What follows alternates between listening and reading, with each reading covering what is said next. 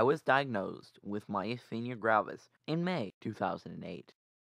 I had IVIG in 2008 and 2009, but it wasn't working as well as they hoped.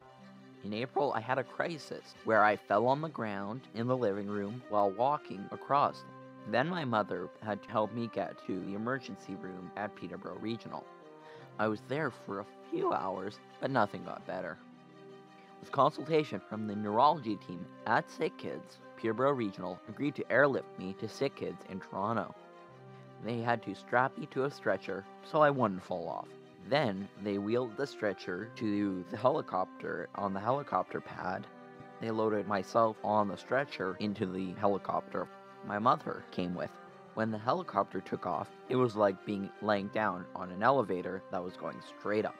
When I was traveling between Peterborough and Sick Kids, it just felt like I was asleep in a car.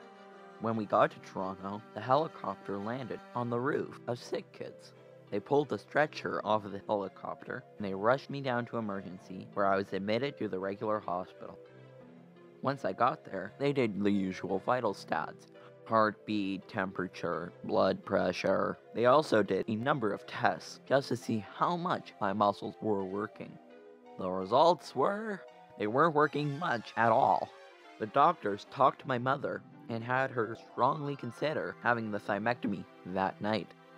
In the end, the doctors thought to have one last try with IVIG, so we were able to avoid a thymectomy in April. A thymectomy is an operation where doctors remove the thymus gland. Sometimes it makes myasthenia gravis go into remission, and sometimes it doesn't.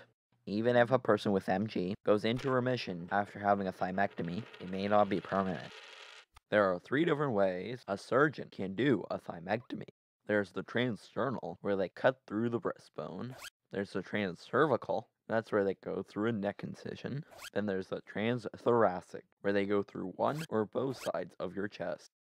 I've read, because of the increased technical demands, the transcervical and the transthoracic versions are done by only a few surgeons in North America. I was supposed to have a transcervical. The surgeon was going to slip my thymus out like a little sardine. A thymectomy is something not normally done on kids. That's because the thymus loses almost all of its functional capacity after a person's teenage years. The role of the thymus when you're a kid and a teenager is to educate the T cells in your body to a specific response where they then populate the lymphoid organs for storage until needed. Removing the thymus in adults does not affect their immune system because the thymus gland's job is done by that time. But it's a different story for kids and for teenagers. One of the jobs of the lymphoid organs has to do with the immune functions in defending the body against infections and the spread of tumors. The thymus and bone marrow are the primary lymphoid tissues involved in the production and early selection of lymphocytes. A lymphocyte is a kind of white blood cell. It's part of the vertebrate immune system. The 3 major types of lymphocyte are T cells, B cells, and natural killer or NK cells.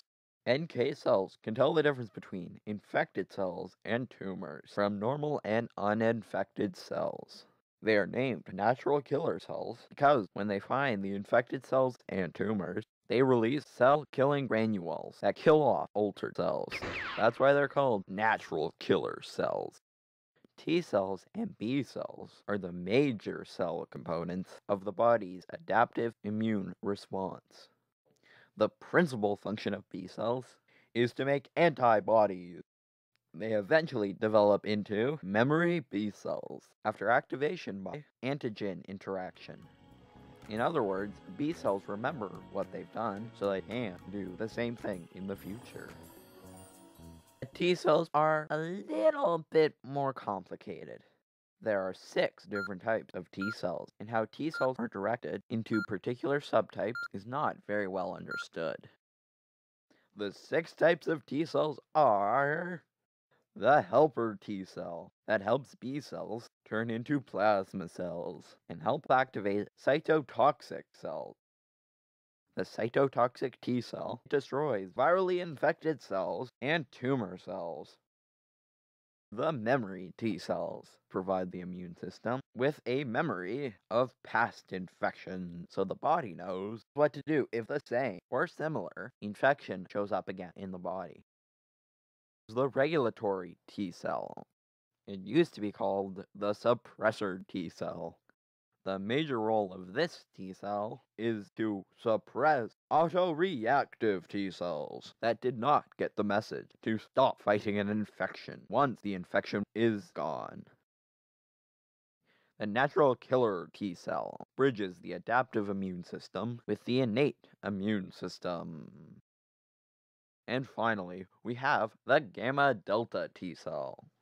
This T cell specifically and quickly responds to a small, non-peptidic microbial metabolite.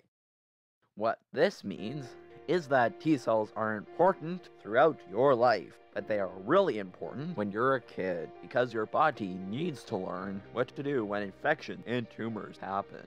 If your body doesn't know what to do, it can protect you from future infections that could happen throughout your lifetime.